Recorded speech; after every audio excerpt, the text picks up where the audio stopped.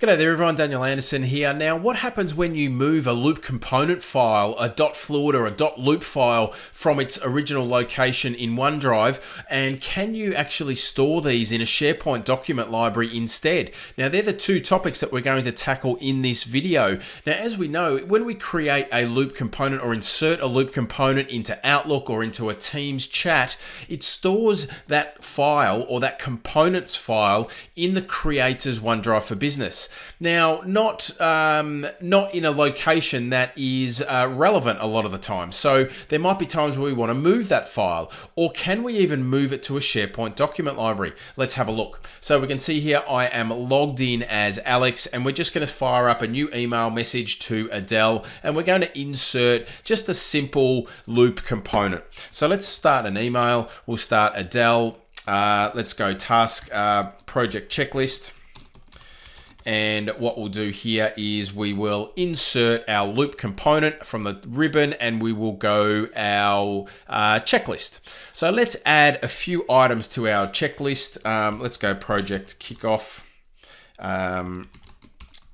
list, and let's paste a few items in our checklist. So we've got our checklist ready to go here. So we're going to send that to Adele. All right, so that has now been sent. Adele is going to now get an email and with that loop component in the body of the email. And we can see here that email has just come through. We click on the email, we open the email up, and we can see that we've got this loop component embedded into the body of the email. It's live, it's in sync, and we are good to go to start interacting with it. Now, where is this actual loop component file stored? So if I go now into the start page of Microsoft 365, we can see that that has just now appeared in my quick access. So if I hover, go to more options, go to open, and then open file location, what we're going to see is that this is now located into a folder in My Files and Attachments. Okay, so when we start a loop component or embed a loop component in an email,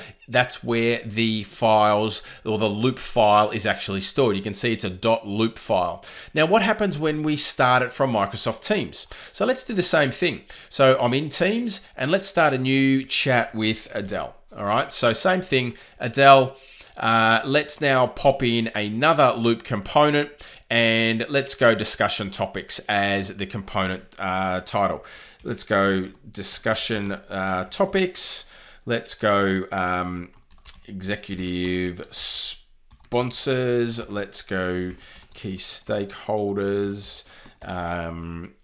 Purpose of the intranet, and that'll do us. Okay, and now we'll send that component. So now we've just sent another individual component to Adele. You can see that syncing, it's now been embedded. But where's this file actually located? So let's now jump again back onto the Microsoft 365 start page. We can see that discussion topics loop component file has now appeared here too. But where is this one? So we'll go to open, and we'll go to open file location.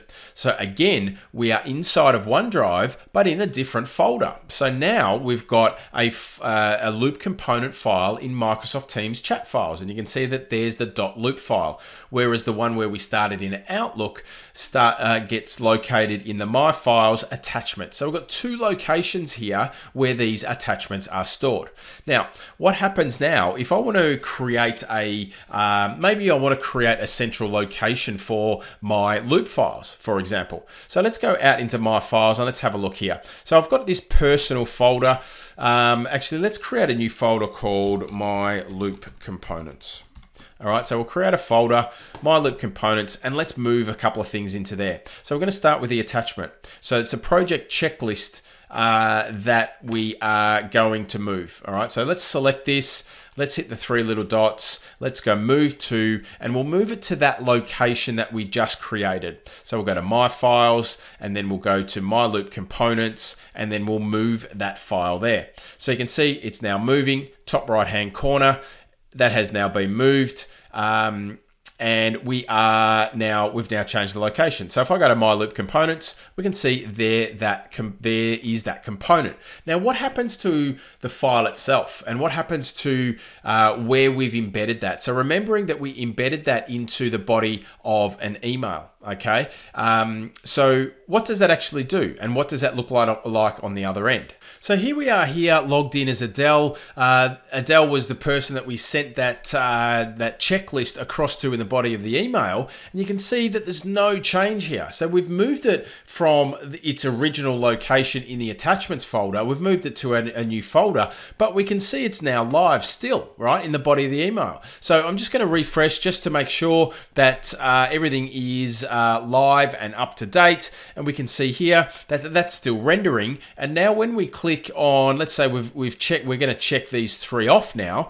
Okay, so we've checked that off. Let's go back into the actual loop component itself, and we can see here's the file. When I open that file, you'll see that it is the same, right? It's live, it's in sync, even though I have moved it. So you can actually move those loop component files around inside of your OneDrive, and that sync still stays with that file, all right? So it's dynamic. Now, what happens when we do the same thing in Microsoft Teams? So we can see here, there's the discussion topics. So remembering when we go back into our OneDrive here, we've got this folder called Microsoft Teams chat files. So what happens when we move this one? So let's move this one as well. So we'll go move to into that folder that we just created. So we'll navigate back up the tree here. We'll go to my loop components, and we'll go move here. So again, that's moving, and that is now complete. Disappearing from there, we'll jump into my files, we'll go to my loop components, and now we've got two of our component files in there. So let's jump into Teams. Let's give this a refresh. I'm in the browser here, but let's have a look and see what the experience is like here. So refreshing. And I'm logged in as Alex. I'll jump across I'll grab Megan's, Adele's up as well. So we can see that's now refreshing, syncing, and we should be good to go when that refreshes. So I've also got Adele's over here. So you can see I've got Adele's, it's still live. Let's click on, we've finished that one. Now let's go for, Alex to complete that one. So we've now got two ticked off there. Okay, so again, even though we've moved that file, and if I jump back into my loop components into this file here, let's click on the file itself. It's going to open up in the web browser, and what we're going to see is the same thing, right? So we've got that component in sync, even though that we have moved it. Now, interesting point here. What happens, or can we move these files now into a SharePoint library? Let's have a look. So we're going to go to the project checklist. So let's go ahead and move one of these loop component files into SharePoint. So let's select the project checklist .loop file, and let's go move to, and we'll select a SharePoint location here. So we've got a site here, pinned to quick access, US sales. Now let's go, let's actually pick a Microsoft Teams channel. So let's go to Sales East, and let's move it into the Sales East channel. That's moving, top right hand corner, you can see it whirring away there, and we're good to go. So let's jump into Teams, we'll jump into US sales, we'll jump into Sales East, and then we'll click on files, and we can see that we've got our loop component here. So that project loop component is now part of Microsoft Teams. Okay, now what happens to where that's now embedded? All right, so remembering that this started off as in the body of an email. Okay, we've now moved it to a different location inside of OneDrive, which was okay. Okay, it still kept its sync. But now that I've moved that, let's have a look at what happens to the body of the email. We can see that this component is no longer available. All right, so we've now moved it, and it's not available anymore in the body of the email, but it is inside of SharePoint here. Right, so when I click this now and open it, that's still the same component. You can see that we've still got the three things that have been ticked off, right? But we can't access it through the body of that email. So that means now what we can do is we can actually even use the document library functionality of of SharePoint to be able to now use this file as a normal file. We could even potentially now, reshare this. So what we could do is now open this up in the browser this time. Okay, and we could even share this now and resend this in the body of an email. All right, so we could go copy link, and then we could copy that. We'll open up email again. Let's go to a new mail message. And what we could do is paste that component into the body of another email now, and then it's using that new location. Or we could do the same thing inside of a Teams chat. So if we jump into chat and we jump into the message window here and we paste that component, even though it's living in a SharePoint document library, we've still got the ability to now insert that into different endpoints. So once again, just recapping, we've moved it, we've created it inside of Outlook. It's automatically been created in a special folder inside of your OneDrive called Attachments. We've then moved it out of Attachments into a folder called My Loop Components. And now what we've done is we've moved that file or that component out of OneDrive completely, and now it's being stored in a SharePoint document library. So you could have all of your team loop components inside of a SharePoint team site as well, right? So you could store those components inside of there.